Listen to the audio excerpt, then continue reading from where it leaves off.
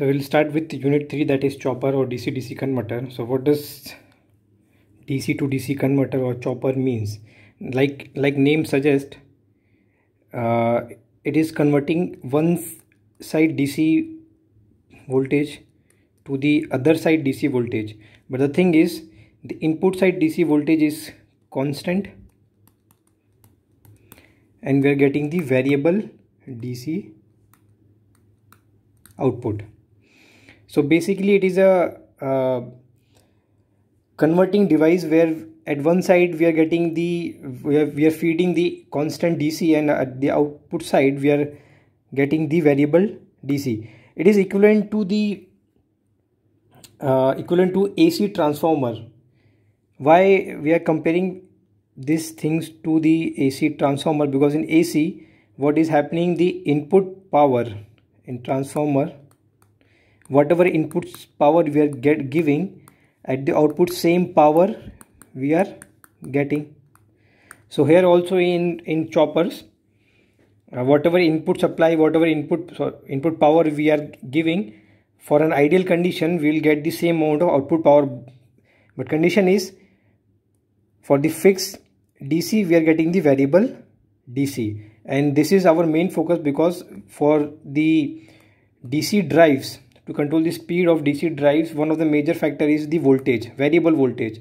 So with the variation of this voltage we can control the speed of DC drive. So that is why it is important.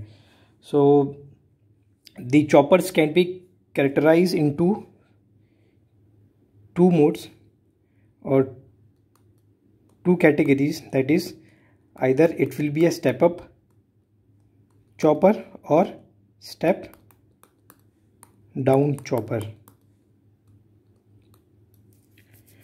Now if suppose V0 is the output and Vs is the input, so for step down this V0 will be greater than the input, output is greater than input. For step up, output is greater than input. For step down, the average output voltage is less than the input supply.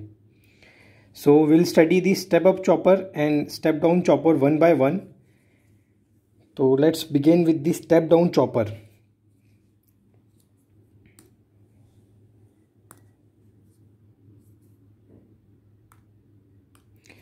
So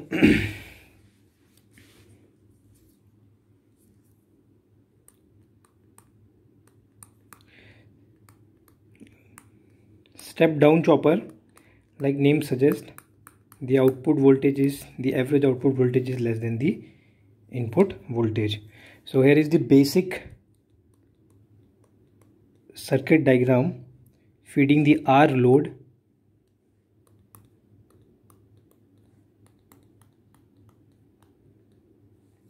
So this is the basic diagram of step down chopper, where this is the thyristor switch, and for beginning we are taking R load, and we'll let us see how the output V0, how we are getting the output V0 with this switching sequence, how we are getting the output voltage.